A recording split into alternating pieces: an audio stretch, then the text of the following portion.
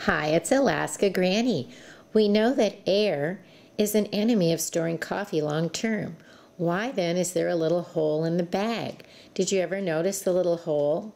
Some people think it's a smelling hole. Squeeze the bag and you get a little whiff and a scent, but it's actually a one-way valve. When coffee is freshly roasted, it releases carbon dioxide.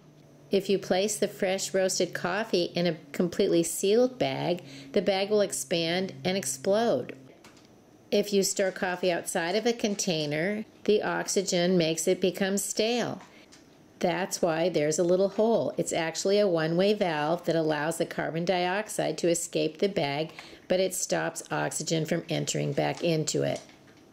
Canned coffee is pre-ground and degassed before it's packaged. That's why your pre-ground coffee in a can seems stale compared to coffees that you buy in a bag. If you've ever wondered what's the little hole in my coffee bag for, now you know.